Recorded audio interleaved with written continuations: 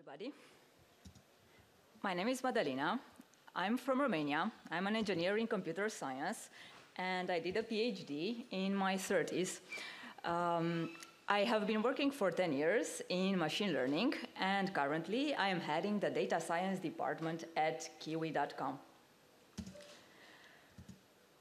Who had to work on a project requiring you to learn fast an intimidatingly complicated topic, while most available tutorials refer to older methods and very little of the challenges that you are actually going to face?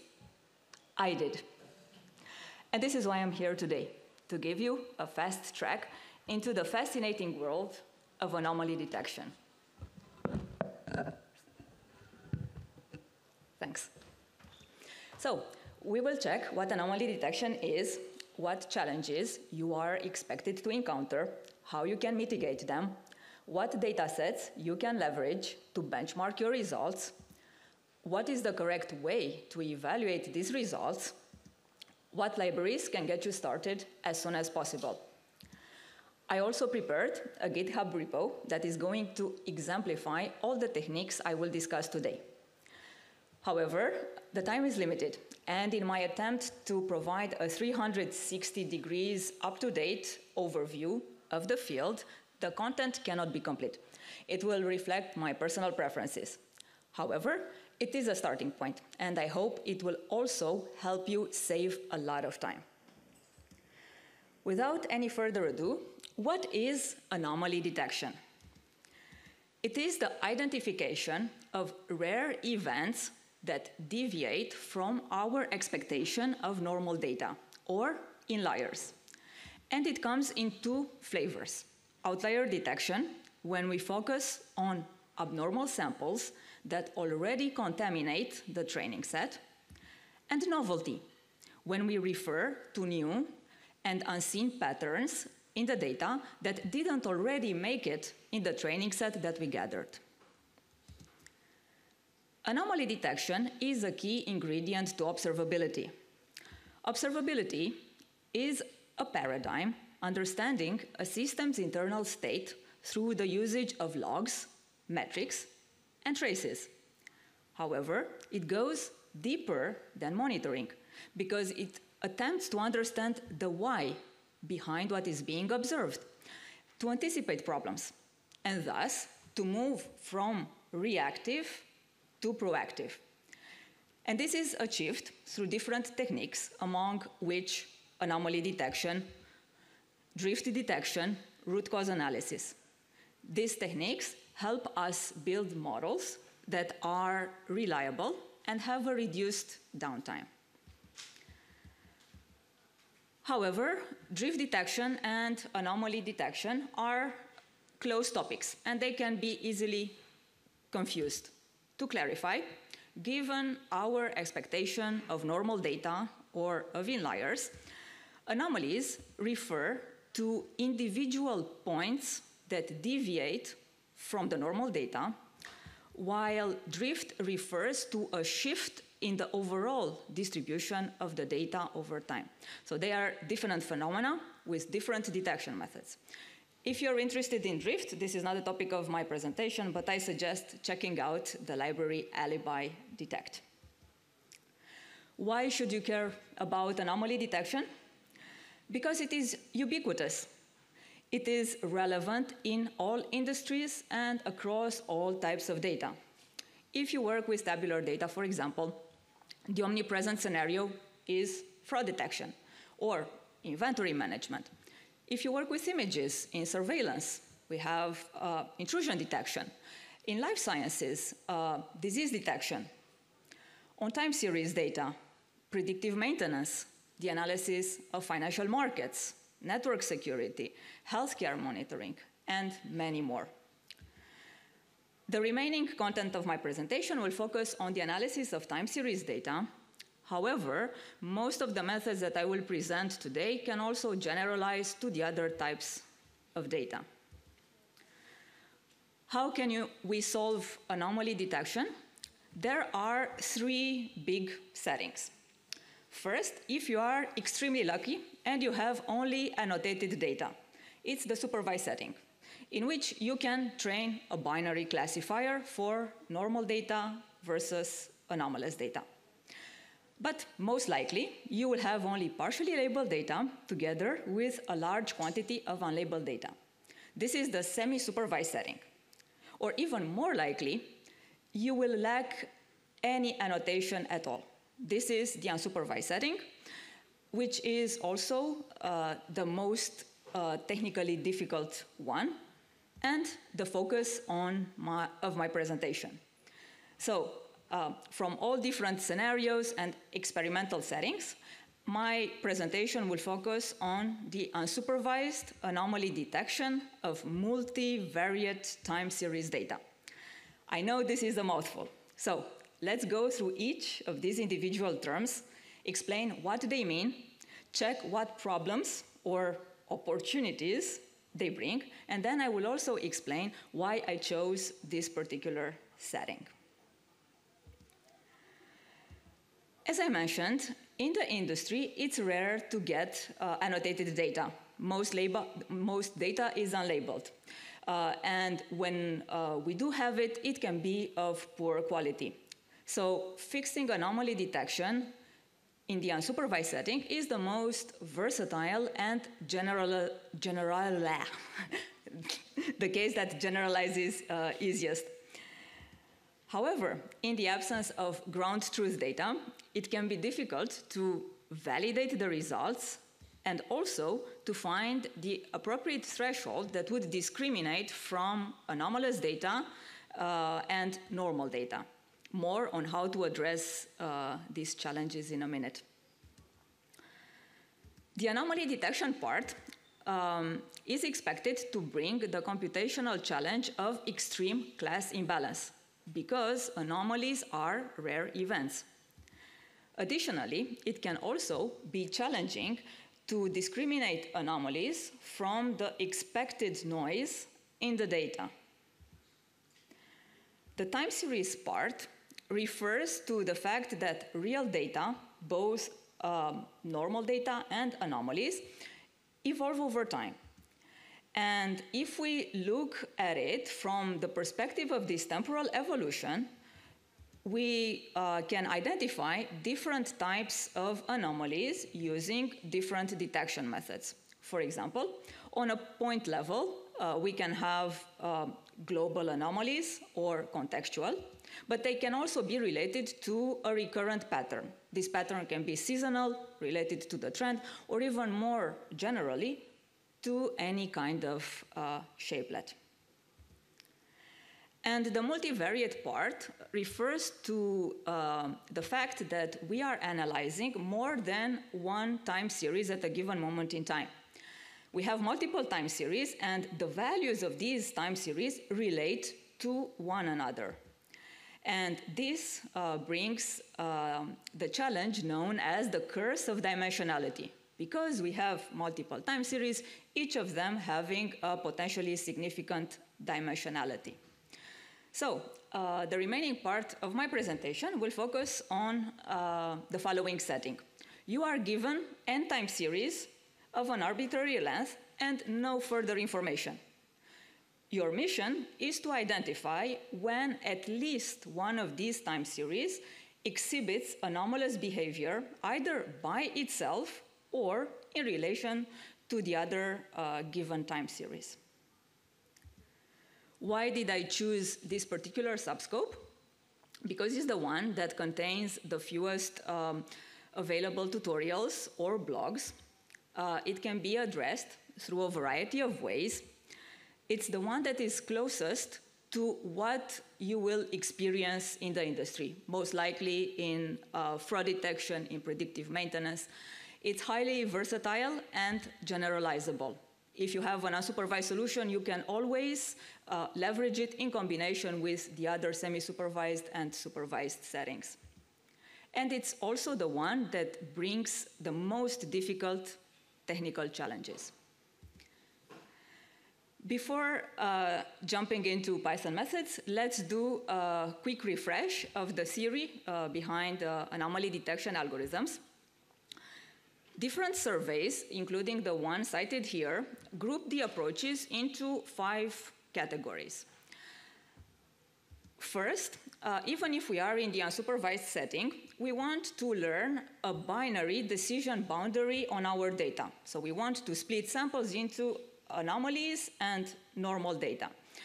And in doing so, most likely, we will need to provide extra information.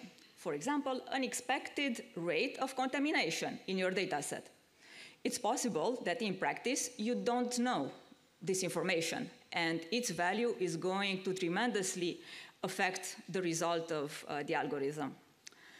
The methods in this category work best with tabular data. Like most of the research in anomaly detection is focused mostly on tabular data. If you work with time series data, you can still handle it. For example, instead of considering a sample, a snapshot at a given moment in time, you can look at a rolling window around that sample. The handbook methods that we learn at school are isolation forest, one-class support vector machines. In the second approach, we want to relax the condition of binary classification to a probability. So we want to predict the probability for the density function of normal data. Similarly, these methods work best with tabular data. If you have other kinds of data, you can still transform it in such a shape. The outstanding methods here are local outlier factor or clustering. For example, you can cluster your data set using density-based clustering or Gaussian mixture model, and all the points that will fall outside the identified clusters would be considered anomalies. In the third approach, we look at the distance between a sample and all its neighbors, and we want to determine a threshold for the distance beyond which a sample is considered far enough to be an anomaly. For example, if we work with time series data, a very common method is the Bollinger Bands. In this case, we want to look at the distance between a sample and, for example, the rolling mean average or any other metric. If you want to compute distances between time series, you can check dynamic time warping as a distance metric. Finally, in reconstruction, we want to train a model that is able to predict the current state of the data or to reconstruct it.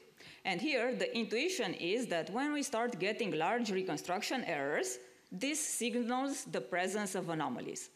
The typical methods can be simple, like PCA or Kellner PCA, but can also be methods that leverage neural networks, for example, autoencoders or generative adversarial neural networks.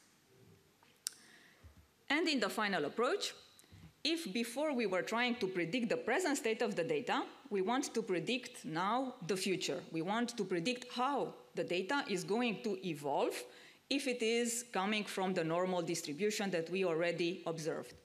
And similarly, when we start getting errors, this means that anomalies start occurring.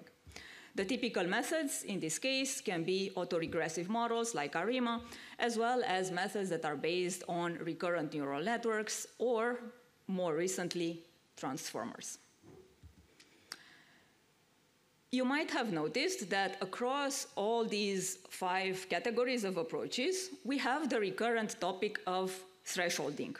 How do we find a distance or a contamination rate that would split anomalies from normal data?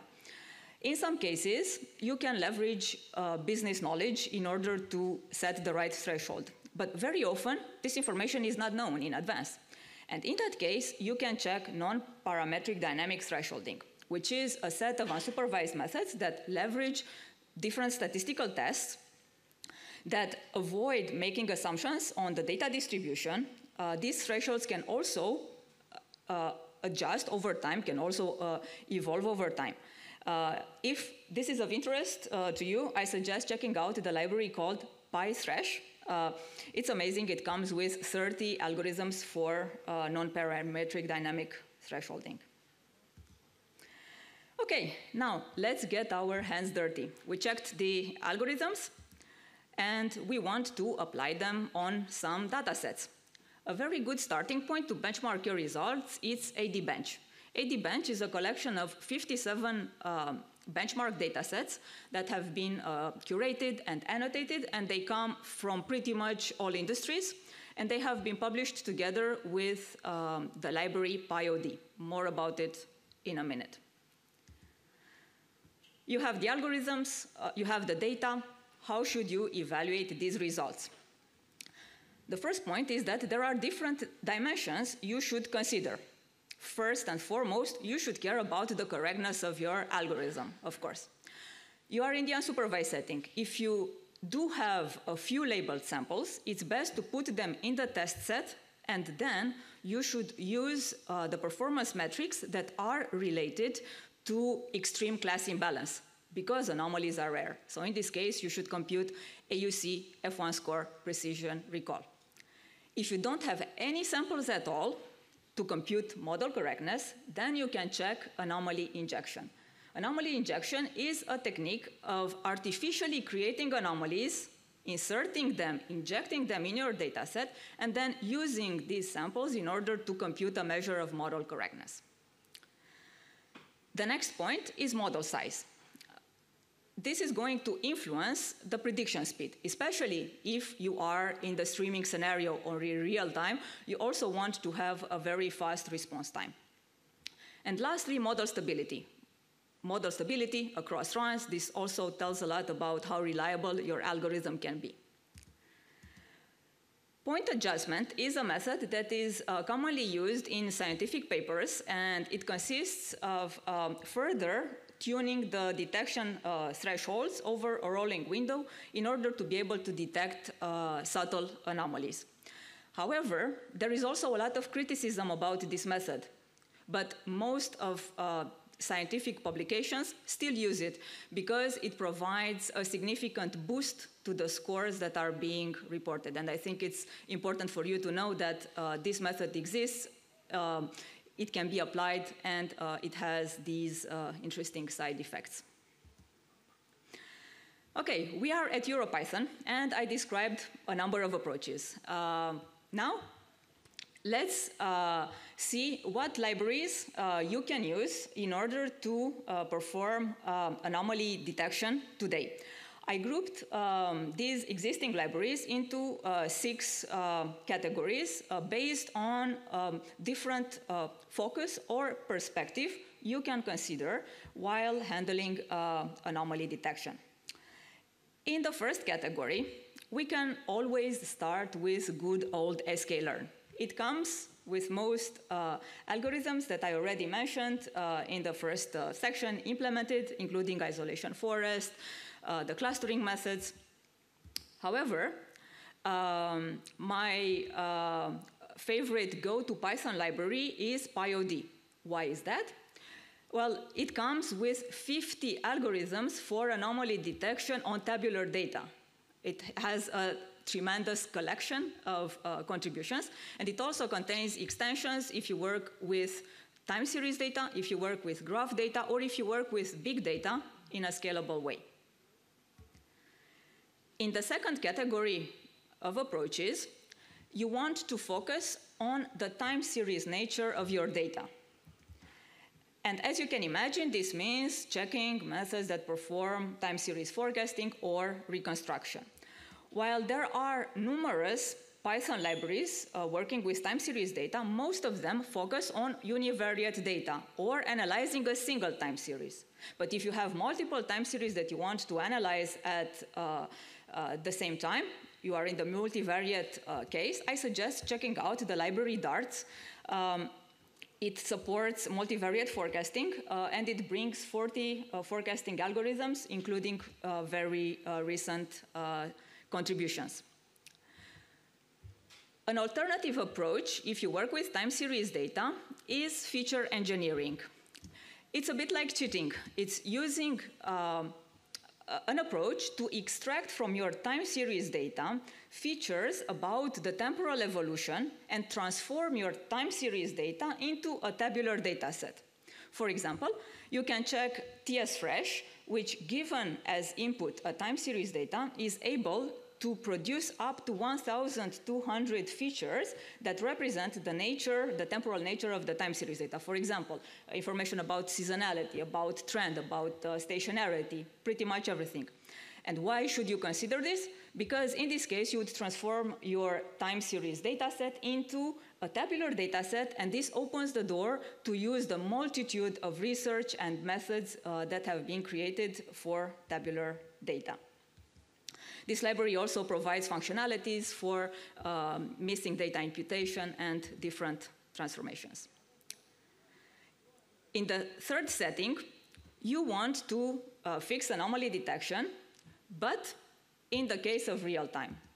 You have to handle also huge amounts of data coming at a very high speed, having limited memory. So in this case, what you should consider is moving from an approach where you would have a precise solution, but slow, to an approximate solution, where you would leverage, for example, only summaries of the data or sketches. And as you can imagine, this also brings its own algorithms for streaming. My favorite algorithms for anomaly detection in the streaming setting are lightweight online detector and Xstream. They function in a similar way by first reducing the dimensionality of the data, using, for example, a random projection, and then applying a technique to identify anomalies. If you are in the streaming setting, I suggest checking out the library PySAD, streaming anomaly detection. This comes with 16 algorithms for anomaly detection dedicated to streaming, as well as ensemblers. Ensemblers offer you the possibility to put together the results of more algorithms into a single prediction. In this approach, we want to look at the shotgun solution, AutoML. Instead of checking out different libraries, maybe we want to throw an AutoML capability at it. I recommend checking out the package called PyCaret because it has an extension dedicated to anomaly detection where you can leverage 12 algorithms and see which one works best on your data set. Most of them work with tabular data. If you have other kinds of data, you can use a method to transform it into tabular data, and then you can use any one of them. But in this case, nothing prevents you from using also hyperparameter optimization on the set of algorithms that you like best. In this approach, not only that you want to do anomaly detection, but you want to deploy the latest and greatest, the cutting edge contributions that usually make it first to conferences. But in that case, they have implementations in private GitHub repos, which are not very well maintained, and thus it's quite risky to adopt them in the industry. The very good news is that there's this library in Python, deepod, that did a fantastic job of publishing 27 algorithms that have been presented at conferences over the last 2 years.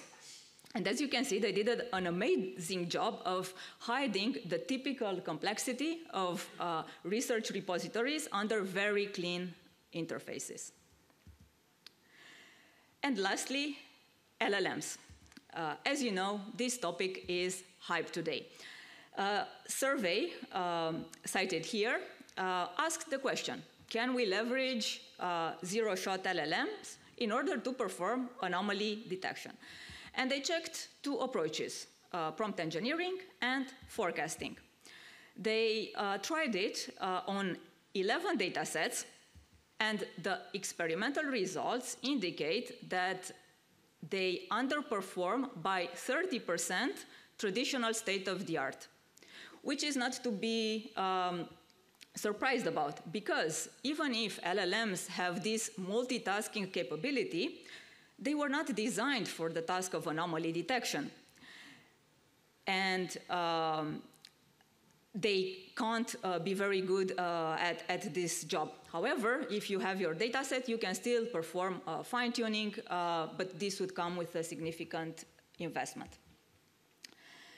Finally, we looked at different approaches, a variety of ways to crack anomaly detection. The last piece of the puzzle is why did they happen and what can we do about them? Root cause analysis.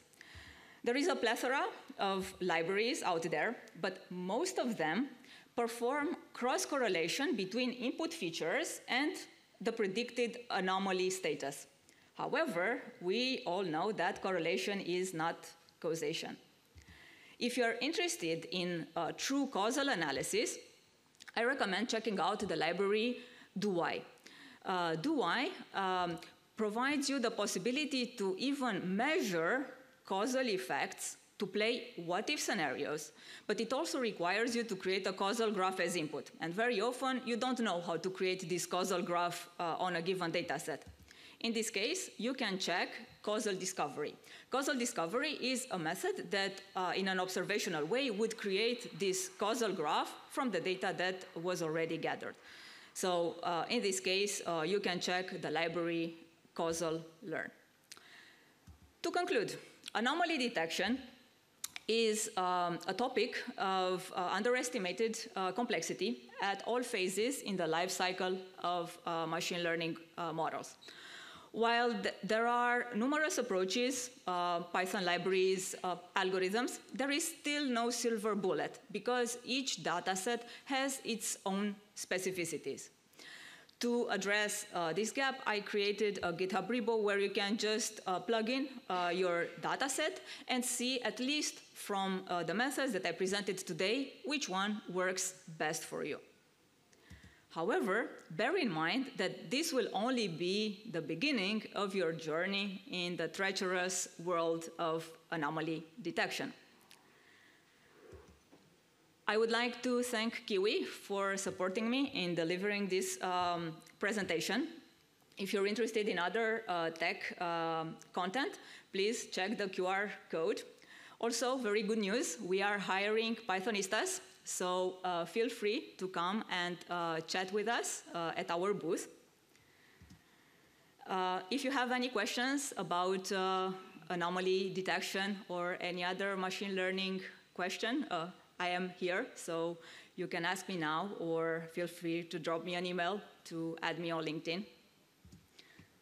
Thank you.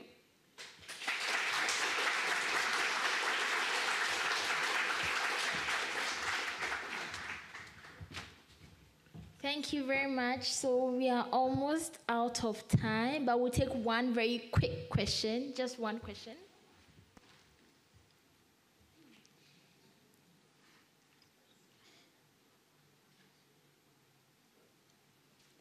Okay, then everything was crystal clear. Thank you.